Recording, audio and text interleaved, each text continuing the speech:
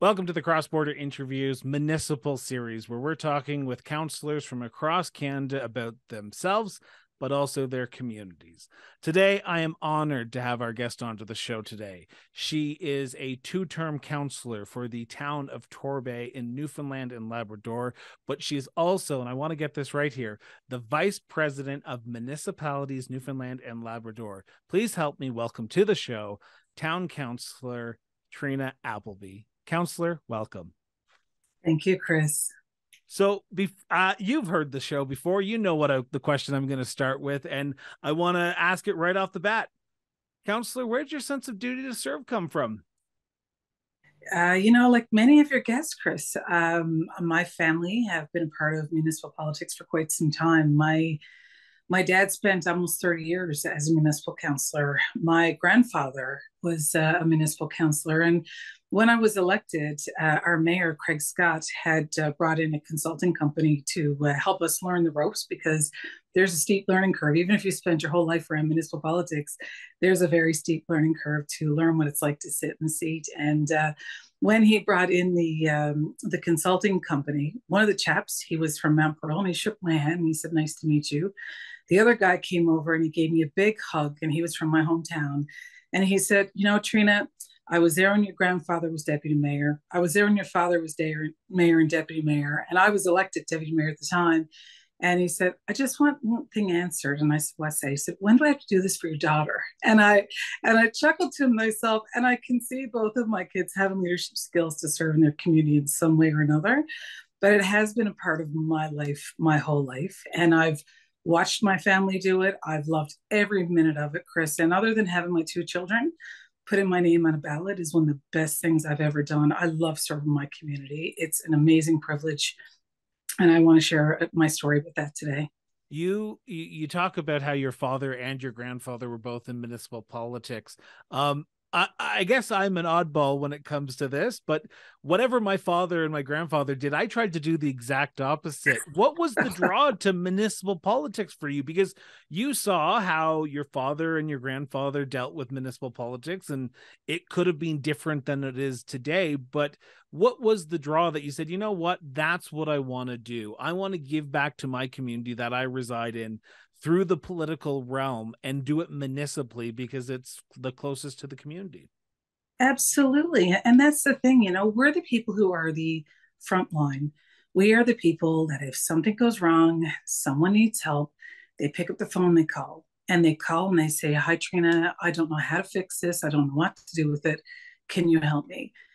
And helping people is what I like to do best, listening, understanding what is the problem, what scope can I participate in? Is it a provincial issue? Is it a federal issue? Is it a municipal issue? Is it a community organization issue? Is it a neighbor issue? There's all kinds of things that it could be. But if people know that you're there, you're present, you're willing to listen and work with them on whatever the issue is to help find solutions, then they appreciate that. And there's a reward that people don't always understand that comes with being able to help people in the community. And the requests that come are amazing. Can you help us? We're trying to put together something for seniors. Can you help us? We're trying to, get a sports league off the ground. We don't know how to do this. What do we do? And, Chris, it's really rewarding. I've ran the soccer club here in my town for 6 years. And it's really rewarding when you can go in there on that field. And I remember my vice chair, because I was chair of the soccer club at the time, and he said to me after COVID, he said, "It could be so easy to just not do this, and to see families in there enjoying the fresh air and the outdoors and exercising and coming together socially for the first time in quite some time. It's quite powerful to have the ability to have that kind of an impact." So really, I had another group of people who were down at our Torbay Commons, which we'll introduce you to, and you get to come to Torbay and have a visit with us. And we're very proud of that facility. It's a brand new facility that we've put in place since I've been on council. And when I had a meeting with some colleagues on other board directors there yesterday, and I was so proud to show off the beautiful facility that we have and all the work that we're doing in our town. So it's that ability to serve that drives my want to sit at this table and be a part of our municipality. Absolutely. Was it a hard choice to serve in this capacity? So in 2017, when you were first elected as deputy mayor of the town of Torbay, you had to make that decision. Was it an easy choice to say, okay, now is the time that I want to get involved. Now is the time that I believe my voice needs to be at the town council table. What was that decision based on? And was it an easy choice? Oh, that's a really good question. When I decided to run, I remember the mayor reaching out to me, and he came over and sat down. My mayor lives a couple of doors down from me, and he's a good friend. And he came over and he said, Trina, you'd be really good at council. And I thought about it. And at the time, I was going through a divorce, and I had a lot happening, and I was thinking, I'm not quite sure. And he said, think about it. And then a little while after, I was home, and there was a community event happening, and he called me and he said, now, Appleby, you're not going to get elected on the couch. Come on. And at that point, I thought, okay, maybe. So I went with him to the community event, and he introduced me to all of the then council as a new member of council for Torbay.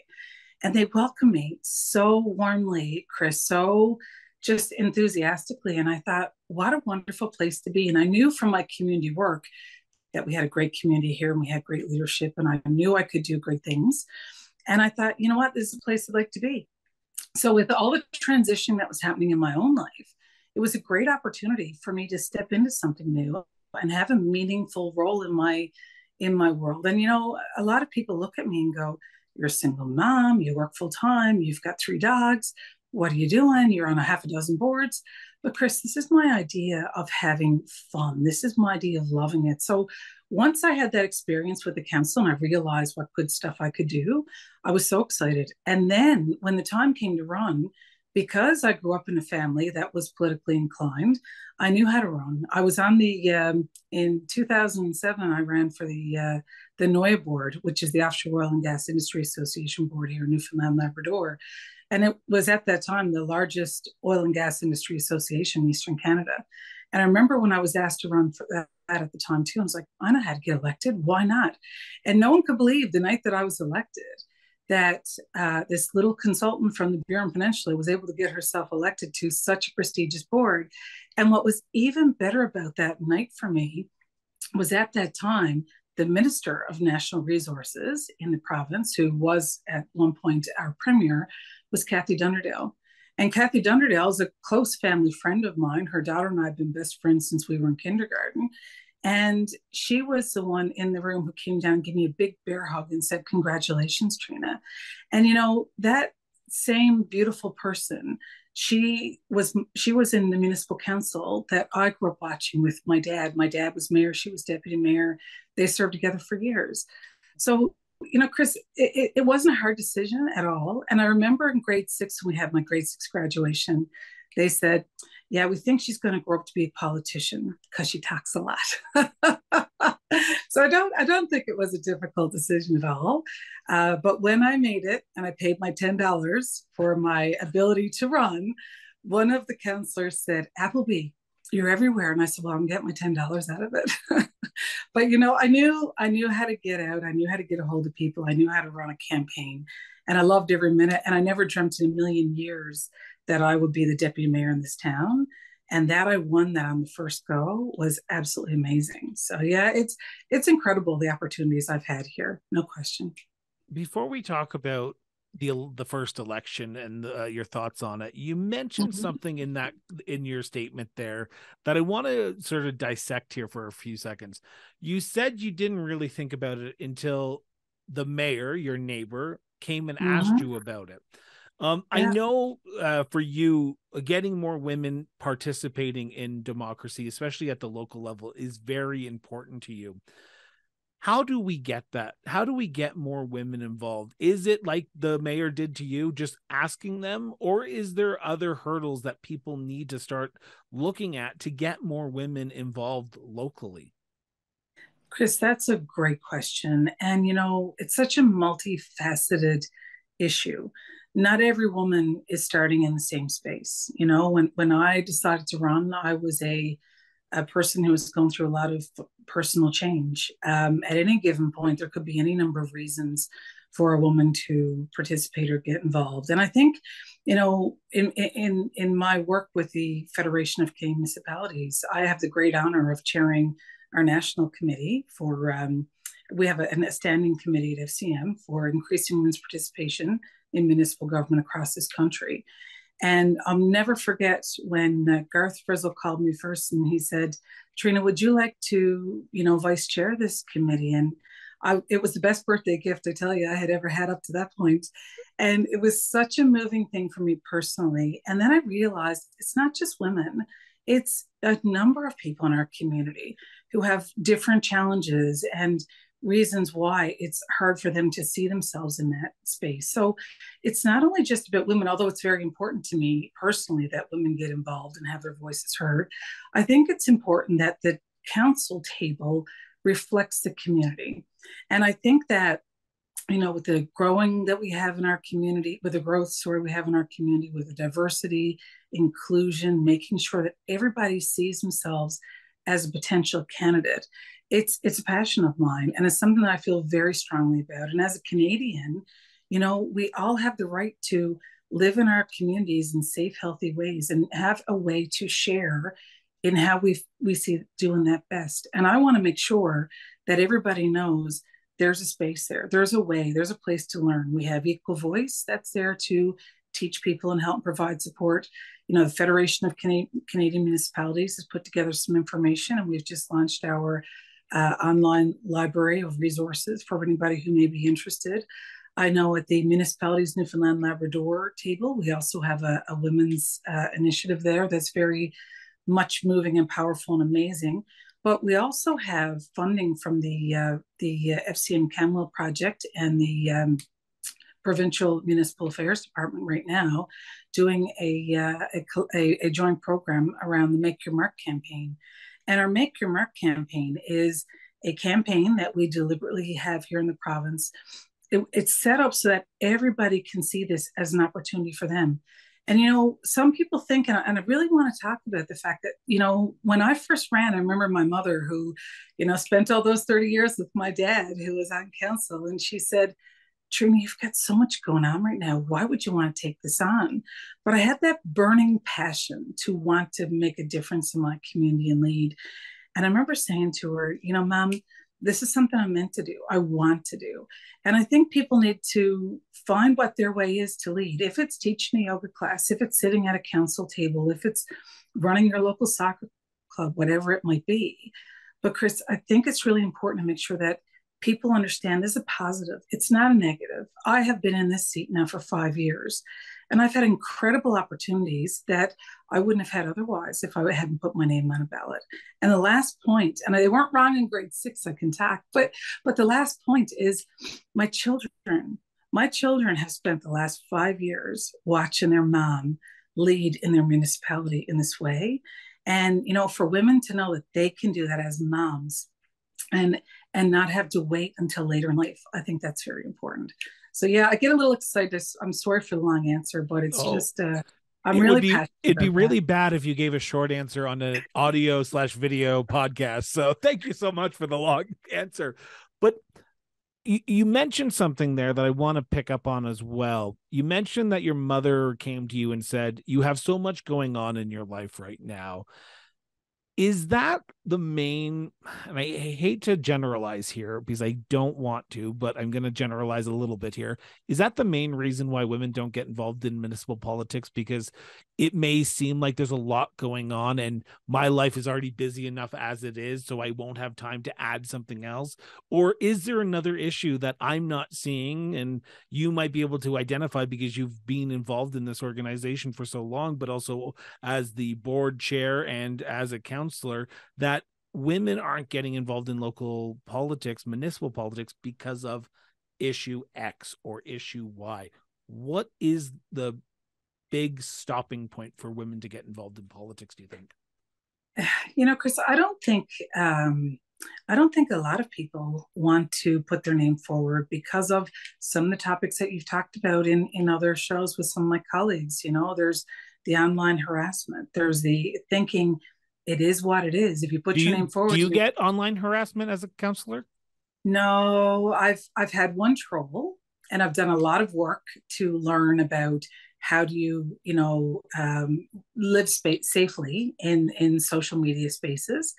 And I remember when I got my one and only troll, it was during the campaign, the last election campaign, and out of nowhere, this troll shows up and starts talking about how Deputy Mayor Appleby is not good for Torbay, and she's not this and something else. And first, I looked at it and I thought, my strategy is going to be, I'm going to reach out to my female colleagues. I'm going to ask them for their support. And they flooded my social media with positives. And I thought that was really great. And then I thought, you know what? I think I know how to handle this troll. So I found it quite amusing because I'm not, a person who's easily offended by any stretch. And I thought I'm gonna have some fun with this. So I kind of had a hunch about who might have been behind my troll. I wasn't very far off. And I remember going to this person and saying, who was somehow connected with this group. And I said, oh my goodness, I feel like I finally made it in politics. I've got my very first troll. It's brilliant. I love it. It's like having my face on the. We had a publication here called the Newfoundland Herald that existed forever, a local publication, and I was like, oh my gosh, I feel like calling mom and telling her I got my face on the Herald. Like it was one of those things that I played back with and went, you know what? No, you're not going to bully me. You're not going to make me feel small. I'm going to stand up. I'm going to use my voice. I'm going to have fun, and I'm going to see if that addresses it. And you know what, Chris? The next day, this troll disappeared. So I feel that sometimes people feel that they have the right and they think it's okay to hide behind online spaces to attack people. It's wrong. It's bullying. It's harassment.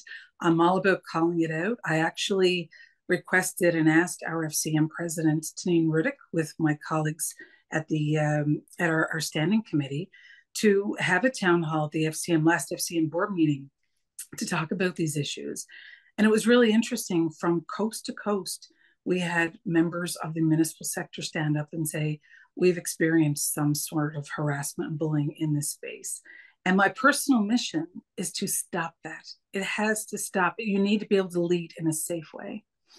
Not to ask the stupid question here, but when you asked that question at the FCM board and councillor stood up, your colleague stood at the FCM board, was it majority women?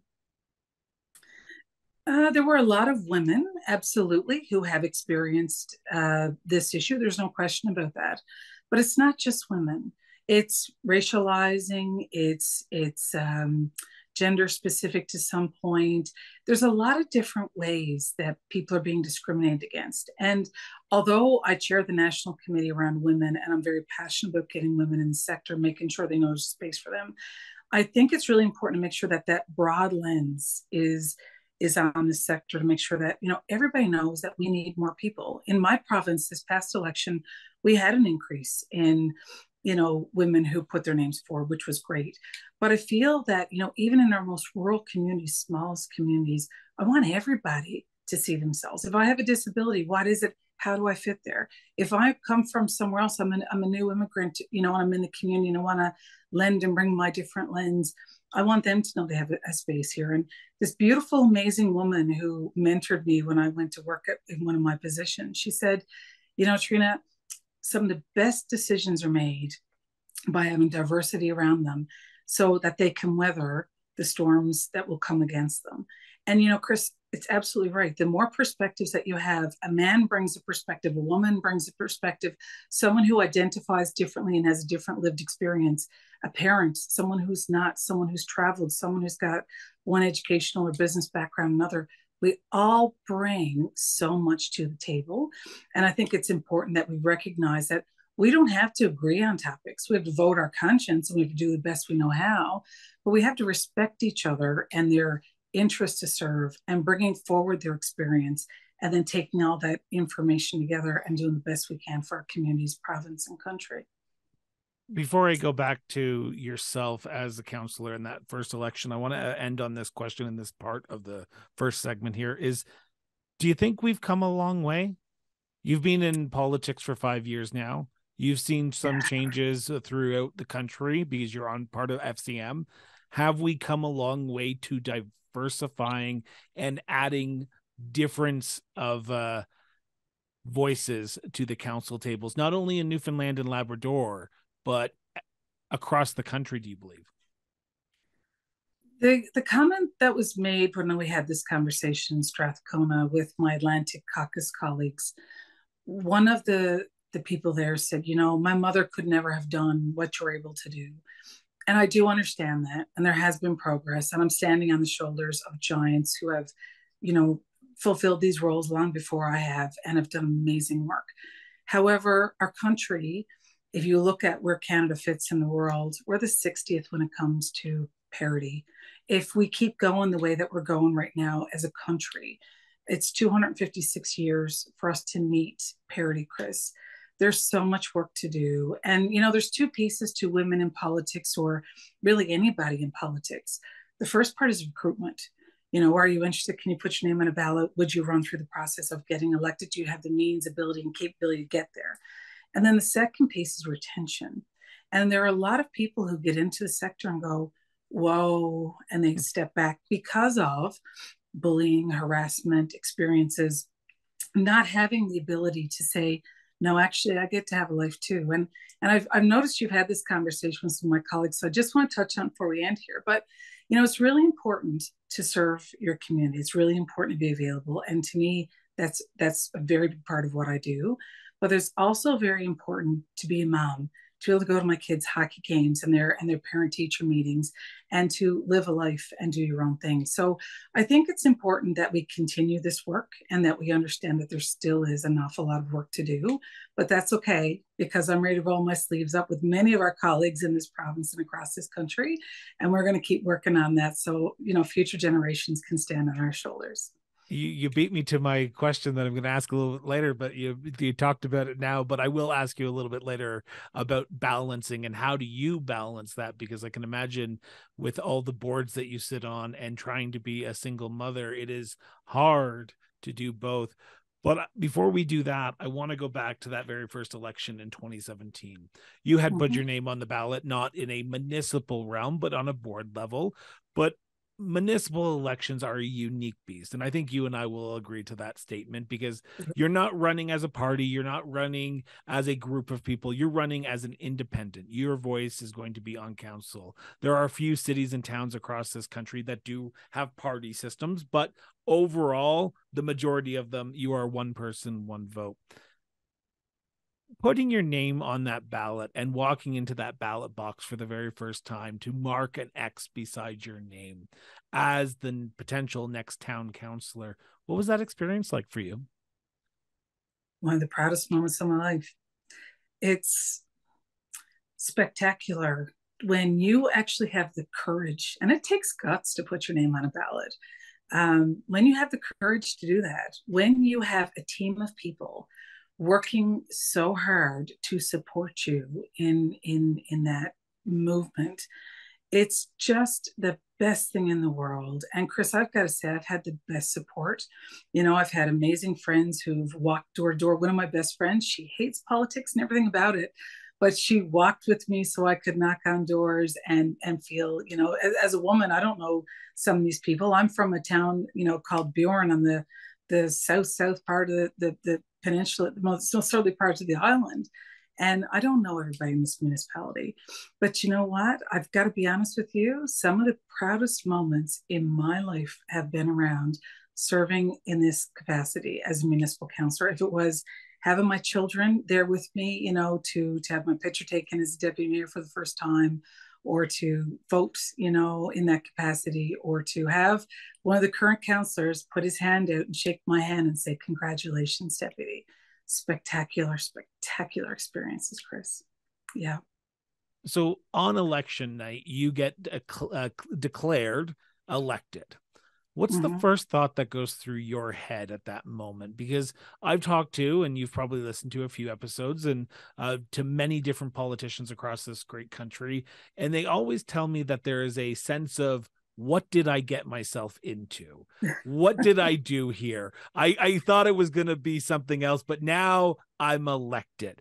Was that sort of mentality for you, or because of your background with your father and your grandfather, you said, I'm ready, let's roll up my sleeves and let's get down to work day one?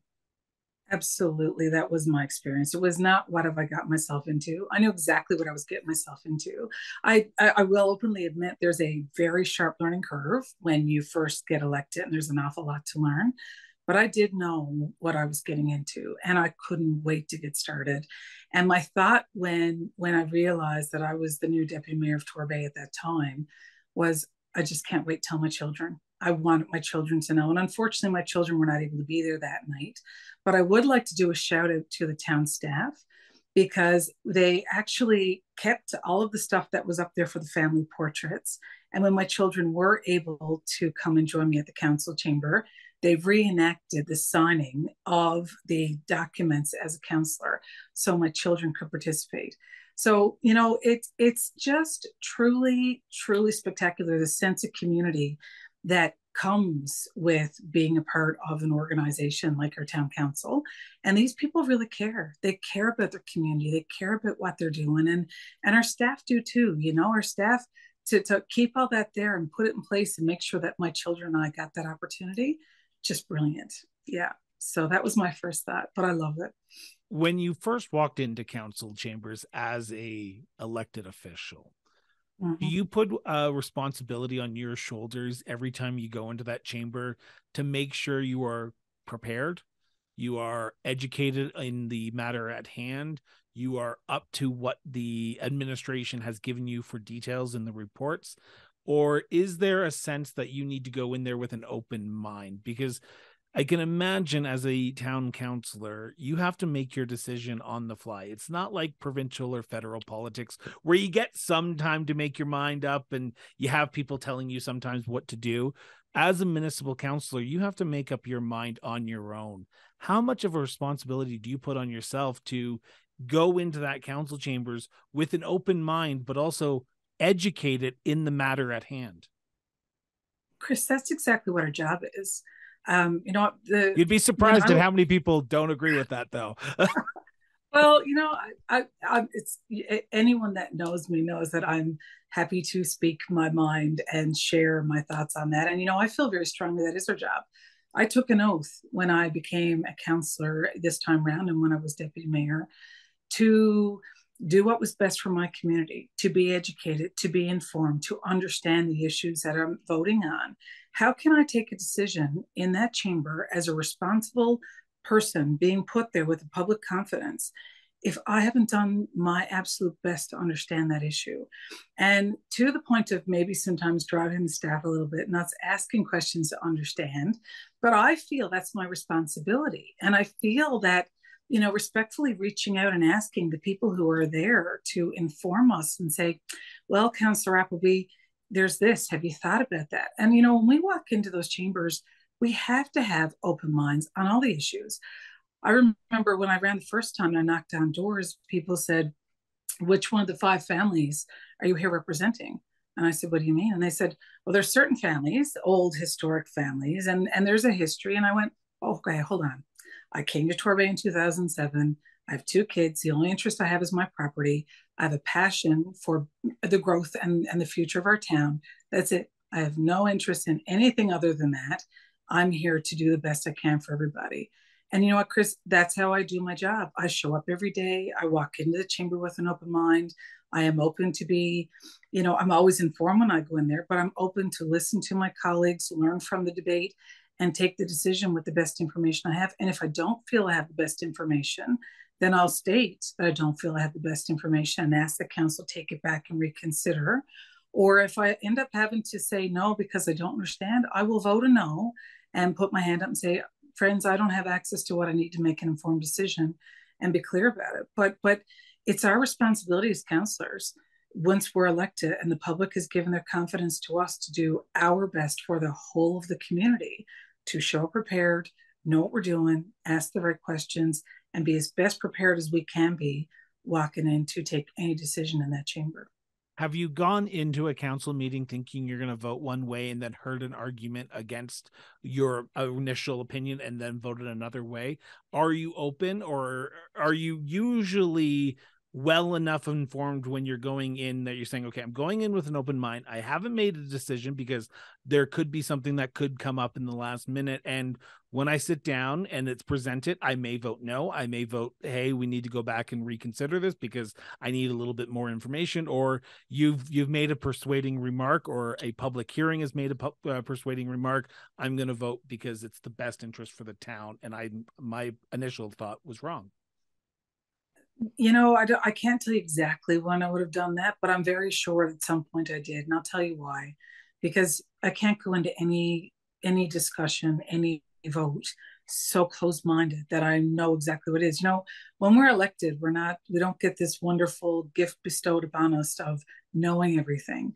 And the beauty of a council is having colleagues with other lived experience. And during that debate, someone may say something that really triggers your thought and go, oh, you know what? I didn't think of it that way. I wasn't aware that that's the lens that we haven't looked at. And I do know my council has at, many an occasion walk in, debate an issue and go, we didn't think about that. This is something that we need to go back and look at again and pull the item off the table, go back and do further work. At the end of the day, we see our job as showing up and do the best that we can for the people that are there.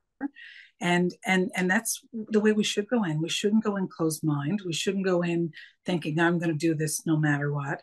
We need to be open always to what is in the best interest of the residents and the municipality. And if we stay focused on that, then to my mind, we're doing our job to the best of our ability. You represent a town in Newfoundland, and town councilors. Newfoundland, Labrador. No, Newfoundland, Labrador. I apologize. Okay. Town councilors are an interesting entity in politics, because you live in your community, you reside in your community, you grocery shop with the people, you're voting on issues that are going to affect their pocketbooks, their lands, this, that, and the other.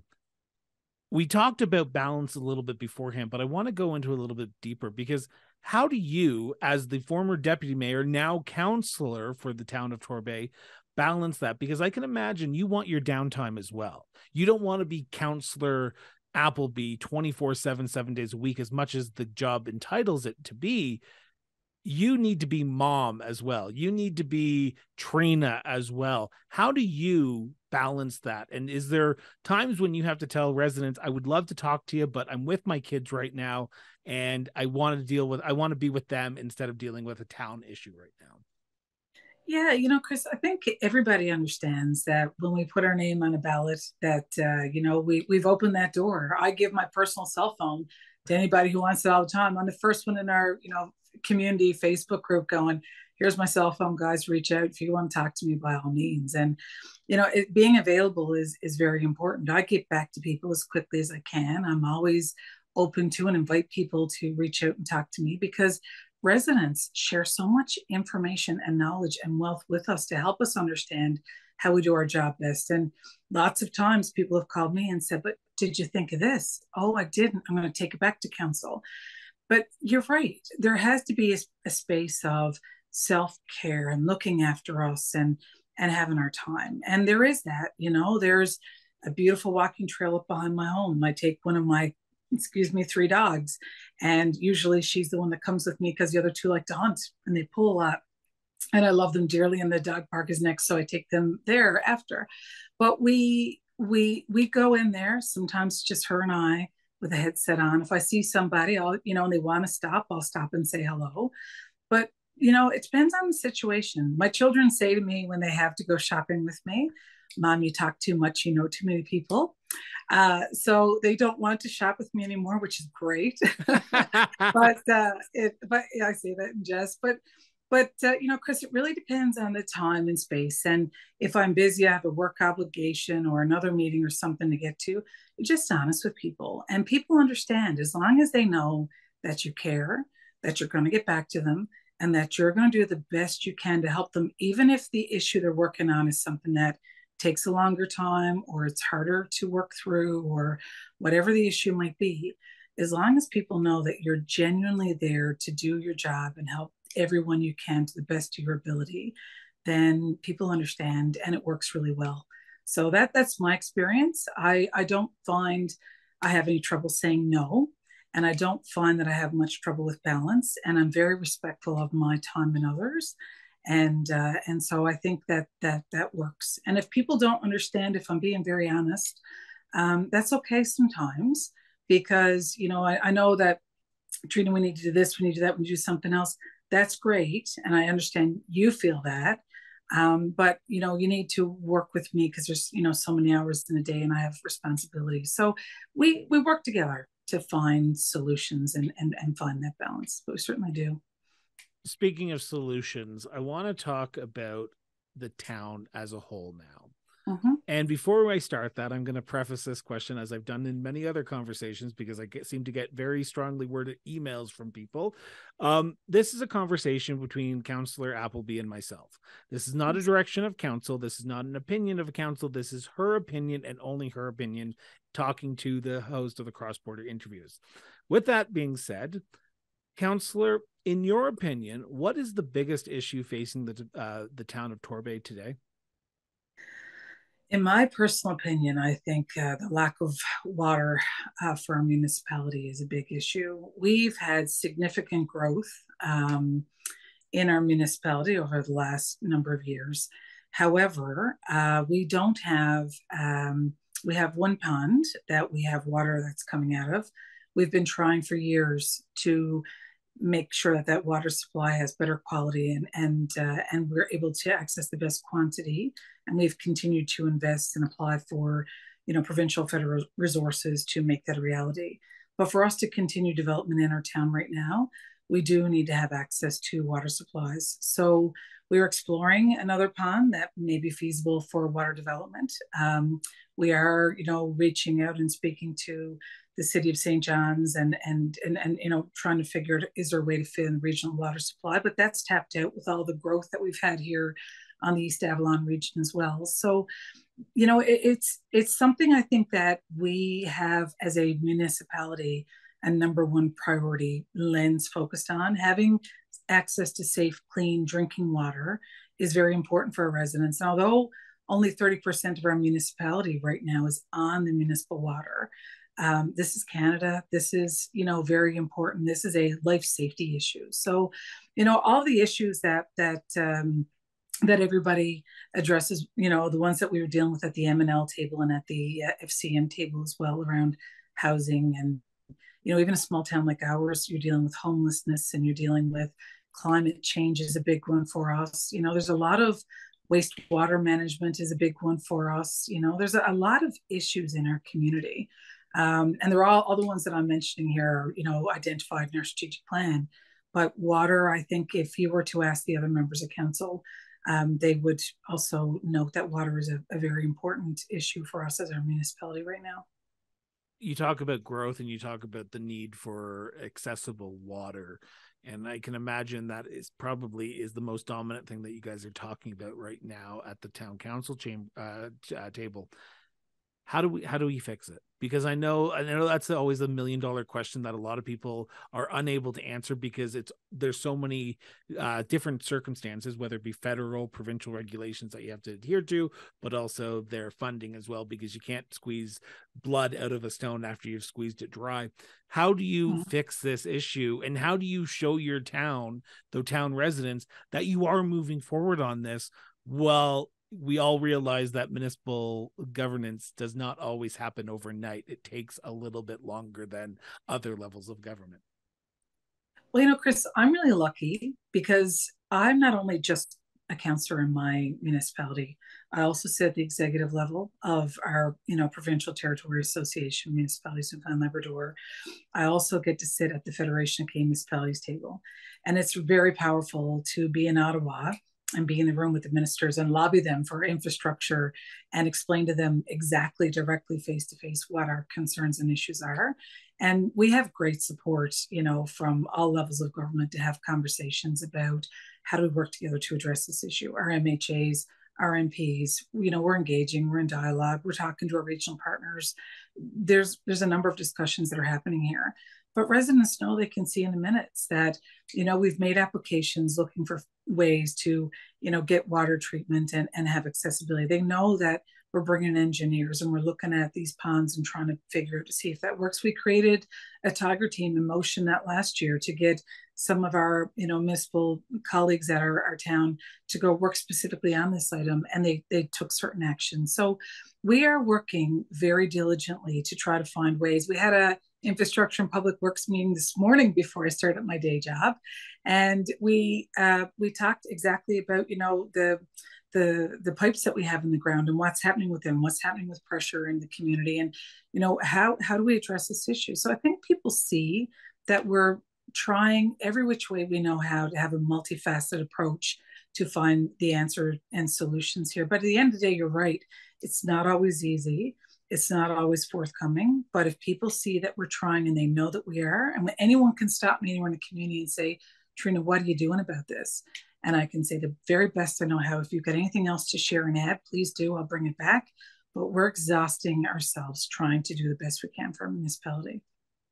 You and I are political beasts, I would say, because we follow municipal politics before you got elected. I follow it on a day-to-day basis. Are the people of Torbay engaged? Are the people of Torbay engaged on the issues that are important to the community? Or do you have sects that are engaged and you hear the vocal majority, and then there's the silent minority who are comfortable with the way that the town's running, and as long as their water is turned on and their garbage is picked up at the end of the day, they're happy, they're content? How engaged is your community? I find our community is really engaged, actually. There's different ways of engagement. We have people who have certain issues that they're very passionate about, and they call and they speak and they work with us on those. But we have a local Facebook group where people can come in and post and talk. There's two or three of them now, actually.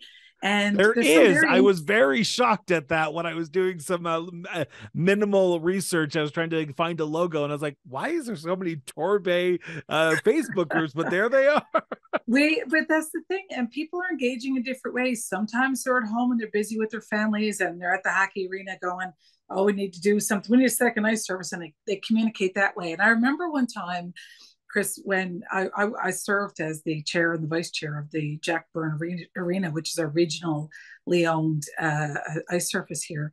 And I remember people saying to me, and I'm a hockey mom, so, Trina, we need a second ice surface. And absolutely we do. But there's a lot of layers to that. And I remember taking that on and working with my colleagues around it. And someone said to me, "You and what army, Trina, want to see a second ice surface?" I said, "You want to see an army, watch out." So I worked with my colleagues at the board level. We hosted an in-person meeting before COVID at the time. And the room was full, standing room only. People were out there so passionate about this issue. So it really depends what the issue is for people and how they're engaged. But yes, we've got a young, active, vibrant community where a lot of people are involved. Our seniors are involved, and we offer a lot. We offer a lot of programs and services for people to have abilities to participate in what matters to them. Absolutely. My last question on this segment before we turn to my favorite subject of tourism is, how do you balance the issues? Because I can imagine if I go to your community right now and I just walked up and down the street and I asked 100 people, they would probably give me one overarching issue, but they would all have unique individual issues.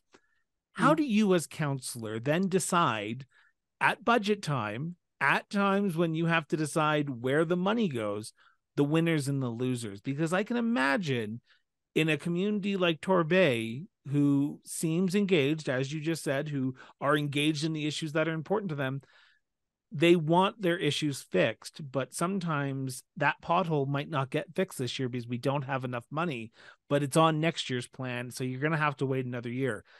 Are people understanding when it's communicated to them that sometimes your issue is not the most important issue for the entire town? It may be for you, but not for the town. Yeah, Chris, for a lot of us, I think, it's not easy being a municipal councillor every day. It's not always easy taking decisions. And I've taken some pretty hard ones over my 5 years, I assure you of that. The focus has to be on the oath that we took when we joined office. And the decision is, how do we manage the municipality in a way that's best for residents and for the municipality itself as an organization. And although sometimes it's hard having to look at someone and say, we can't do that this year, we're going to have to do it next year, or there's a reason for this. But if people understand what the reasoning is or the rationale, then they can usually go, okay, that makes sense as long as you're trying. So, Chris, I don't find that there's a lot of negativity. It's always, as long as you're willing to work with me, as long as you're hearing it, as long as it's not falling off that agenda, and you're willing to work with me to get there, then people are very understanding. Well, I want to thank you so much for letting me talk about your town, but I want to talk about your town a little bit more because as a future tourist to your community, I want to know, and for those who are listening and watching, what are some of the highlights that people should be stopping in if they're thinking about coming through to the town of Torbay this year? Oh my goodness, Chris, we have such amazing, wonderful, beautiful things to share and offer. We have our regional trails that the town have put in place here. You know, you can go, like I was telling you earlier, about up behind my house where there's a pond, beautiful walking trails. We have the gorgeous, amazing East Coast trails that, you know, run all across the Avalon Peninsula, and they come right up here along our shores. Spectacular trails. We have beautiful businesses. We have lovely coffee shops and bakeries and a new brewery that's in the works. Hopefully, it'll be open by the time you get here.